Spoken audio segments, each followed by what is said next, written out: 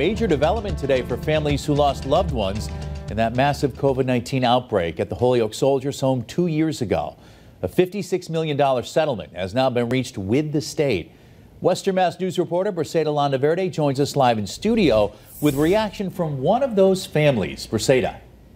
Yeah, Chris, I spoke to Lori Mandeville-Baudette, who lost her father during the height of the deadly COVID-19 outbreak at the home.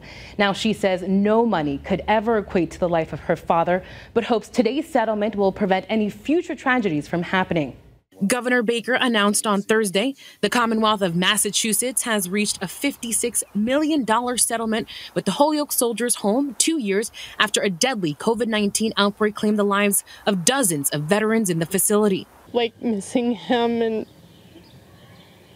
just knowing that he had to die alone because of the poor decisions made by the administrators up there. Lori Mandeville-Baudette, who lost her father during the outbreak, tells Western Mass News she is still heartbroken over her dad's tragic passing. Baudette is one of the 168 people who will receive a part of the settlement. 84 people contracted COVID and died.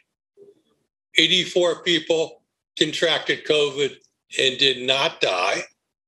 All of those people, all 168 people or states, are entitled to recovery. Tom Lesser, one of the attorneys representing the plaintiffs, tells us there are two classes of victims. One class includes the families of veterans who died from contracting COVID-19. This group will receive an average amount of $500,000, but no less than $400,000. Baudette, who falls under this class of victims, reacting to the news. I thought this would drag out much longer, and relieved that part of the litigation is behind us now. I hope that this precedent that was set today is going to show the Commonwealth and the rest of the states in our nation that veterans deserve to be treated much better, especially in their elderly years. Members of the second class, veterans who contracted the virus but survived, will receive an average amount of $20,000 or a minimum of $10,000. Lesser says he's very happy on behalf of his clients with the outcome of the settlement. And we had no idea whether or not this would lead to a recovery.